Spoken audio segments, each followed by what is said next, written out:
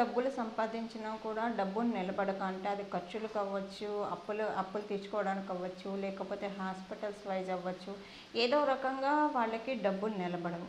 ఒకవేళ అన్నీ బాగున్నా కూడా వీళ్ళకి అనుకోని ఖర్చు, అసలు ఆ ఖర్చు అన్ఎక్స్పెక్టెడ్గా వచ్చేస్తూనే డబ్బులు ఖర్చు అయిపోతూ ఉంటాయి. సో ఇలా చాలామంది ఎంత సంపాదన ఉన్నా కూడా రూపాయి మిగుల్చుకోలేకుండా చాలామంది బాధపడుతూ ఉంటారు.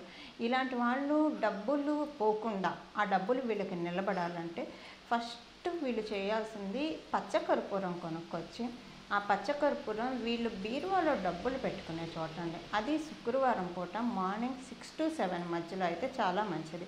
6 to 7 మధ్యలో శుక్రవారం పూట పచ్చకర్పూరం అండి, అది మనం వంటకి వాడతాం ఆ కర్పూరం. ఆ పచ్చకర్పూరం తెచ్చి బీరువాలో వీళ్ళు ఎక్కడైతే డబ్బులు, బీరువానే కాదు ఇక్కడ లాకర్ ఎక్కడైతే వీళ్ళు డబ్బులు నిల్వ చేసుకుంటారో అక్కడ ఈ పచ్చకర్పూరంతో సహా ఒక 100 రూపాయలు ఆ రోజు మళ్ళీ పచ్చకర్పూరంతో పాటు డబ్బులు పెట్టాలండి. 100 రూపాయలు మీ ఇష్టం, మీ శక్తి అనుసారం ఎంతో అంత డబ్బులు పెట్టడం వల్ల డబ్బులు నిలబట్టడం అనేది ఫస్ట్ సమకూరుతుంది.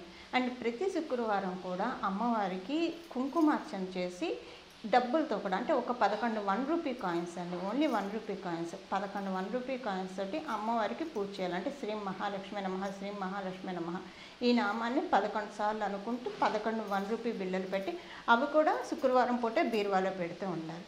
అండ్ ఇది పాటిస్తూ కూడా ప్రతి సోమవారము అండ్ ప్రతి గురువారము ఇల్లు మనం ప్రతిరోజు తుడుచుకుంటాం కదా, చిమ్ముకుంటాం, తుడుచుకుంటాం. సో తడిబట్ట పెడతాము, చీపురు పెట్టి చిమ్ముతాము. సో ఇలా తడిబట్ట పెట్టేప్పుడు ప్రతి సోమవారము కళ్ళుప్పు అండి, రాక్ సాల్ట్, ఆ కళ్ళుప్పు నీళ్ళ బకెట్లో వేసి, అంటే ఫినాయిల్ సర్ఫ్ ఇవేవి వాడకూడదు, ఓన్లీ కళ్ళుప్పు నీళ్ళ బకెట్లో వేసేసేసి అది డిజాల్వ్ అవ్వాలి వాటర్లో, మొత్తం కంప్లీట్గా డిజాల్వ్ అయిన తర్వాత దాంట్లో బట్ట పిండేసేసి ఆ బట్ట పెట్టి మనం ఇల్లంతా తుడవాలి. ఎక్కడ ఒక్క చిన్న కార్నర్ కూడా వదిలిపెట్టకుండా మొత్తం తుడిచేయాలి. ఇలా ప్రతి సోమవారం ప్రతి గురువారం చేయడం వల్ల మనకి ఇంట్లో ఉన్న నెగిటివ్ ఫోర్సెస్ అన్నీ బయటకు వెళ్ళిపోతాయండి. సో నెగిటివ్ ఫోర్సెస్ వెళ్ళిపోతే ఇంట్లో సానుకూల వాతావరణం, అంటే పాజిటివ్ ఎనర్జీ చాలా పెంపొందుతుంది అనమాట. సో పాజిటివ్ అంటే మనకి డబ్బులు నిలబడితే ఆరోగ్యం సిద్ధిస్తుంది, అన్నీ బాగుంటాయి, in all aspects of life మనకి ఆనందదాయకంగా ఉంటుంది.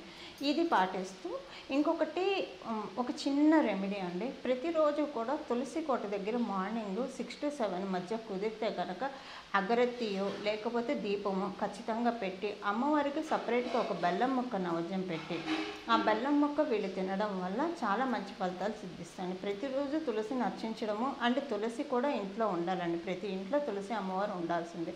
సో అండ్ తులసి అమ్మవారికి ప్రతి గురువారం పసుపు రాసి బొట్టు పెట్టాలి, అంటే తులసి కోటకి పసుపు రాసి బొట్టు పెట్టాలి. ఇవి చేస్తూ ఉండడం వల్ల ధనం అనేది ఆకర్షింపబడుతుంది.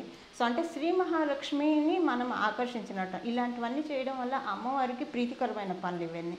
సో ఇలాంటివన్నీ చేయడం వల్ల అమ్మవారు మన ఇంట్లో వచ్చి మనల్ని బ్లెస్ చేస్తుంది అనడంలో ఎలాంటి సందేహం లేదండి. సో